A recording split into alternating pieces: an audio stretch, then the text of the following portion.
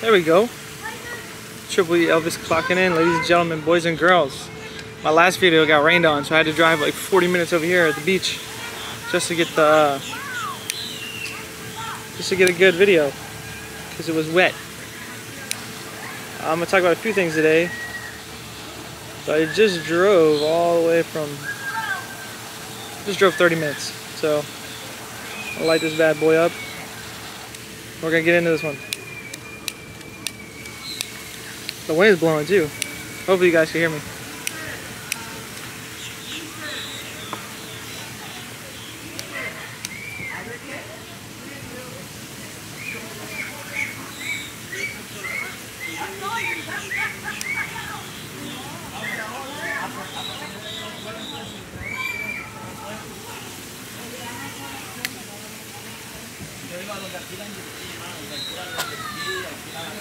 All right.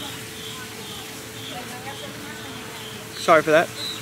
But yeah, so this topic is going to be, I feel like I'm bashing women all the time, but I'm not bashing women. This topic is going to be about women who do not have successful relationships, who want to talk about marriages and relationships.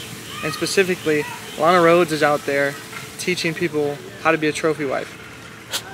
I don't think you've ever even been a wife, one, but on top of that, how are you going to give other people advice when you're not even married right now? Now, that being said, you're like one of the #1 porn stars in the world, so how the heck are you going to tell people how to be a trophy wife when most men don't even want that, okay? So, that's crazy to even think about. And if Lana Rhoades is watching this, you should probably start getting your morals back together and maybe read the Bible and look at their view on marriage. Or just understand that successful marriages usually don't require you being a porn star.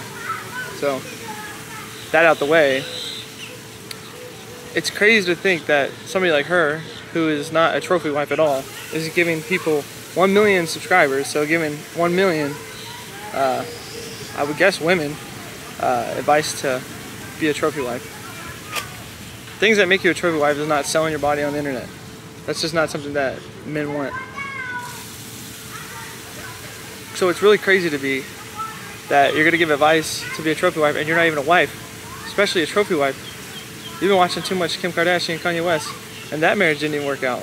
So it's insane. Things that make you a trophy wife is having loyalty, value, preserving yourself to one man, growing with that one man, raising a family. You've been with probably thousands of men. There's no way that you could say that you're a trophy wife. You haven't even kept your purity. Like, that whole gift that you were supposed to save, you gave to everyone. So it's crazy to me that you're on the internet talking about a trophy wife focuses on herself and then loves herself and all these crazy things before she could love a man. A trophy wife builds with a man from the beginning, even when it's hard. You grow from the foundation, even when it's hard. I can't believe you're calling yourself a trophy wife. You're not even a wife. It's insane. Like, I want the best for you, but you got your morals backwards. It's the blind leading the blind for real. It's like putting your pants on, then your underwear. It's like you don't do that.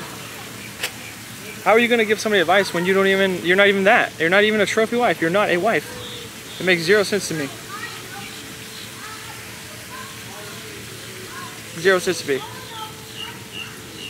Beautiful beach right now. I'm at the beach. It's amazing. But, yeah, I mean, I have some stuff I wrote down, so let me go over a little bit of that stuff. Trophy wife. Yeah, I don't even know if you've been married, so, and if you have, it's not successful because you're divorced. So how are you going to tell anybody that you're a trophy wife when you can't even keep the first marriage you have if you've been married? And if you're a girl out there, a young girl, and you're listening to her, do not. She's setting you up for failure. You might be feeling better about yourself, but if you really want a man and a family and a wife and a life that's going to last, it's not listening to Lana Rhoades, porn star. It's definitely not. It's actually going to take you the other way, singleness and loneliness until you're like 80. So, something to think about, for sure. Yeah, if you're not even a believer in God or anything like that, Christian or anything like that, you probably shouldn't even get married, especially today's days. There's nothing helpful. Like, and especially in America, sorry, let me just say in America, there's nothing beneficial to you by getting married besides when you divorce, somebody splits half your stuff. So if you're not a believer in God, or you're not a Christian, or you don't have a set principle, I don't even know why you get married. You probably shouldn't get married, to be honest. But if you are a Christian, you should be getting married to somebody with the like mind as you, with somebody as a Christian as well as you. Lana Rhoades, probably not anywhere close to that.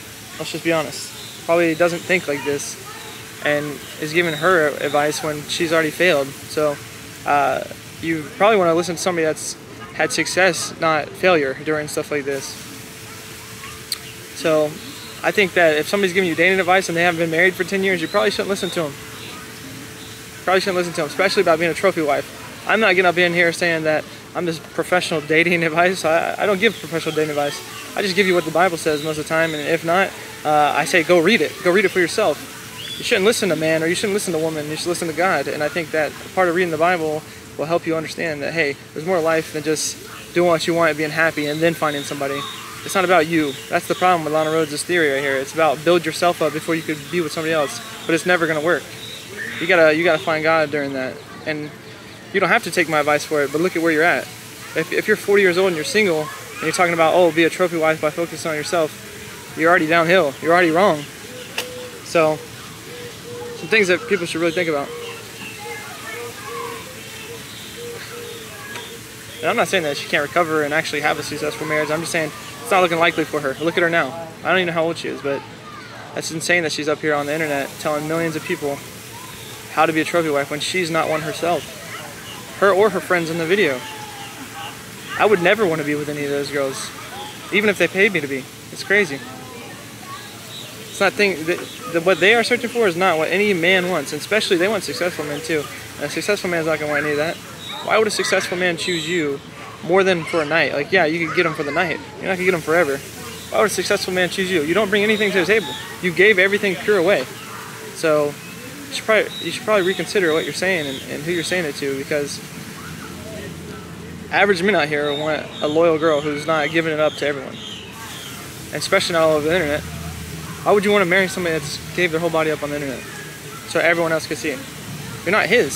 So you want me to marry you and be yours, but you're not even mine. It's just not going to work. And I hope the best for her. I hope she gets some morals other than her own. I hope she figures it out. But right now, it just seems like she's living a selfish life. It's insane to me. So do not take her advice. If you're a young woman listening to anything, do not listen to her.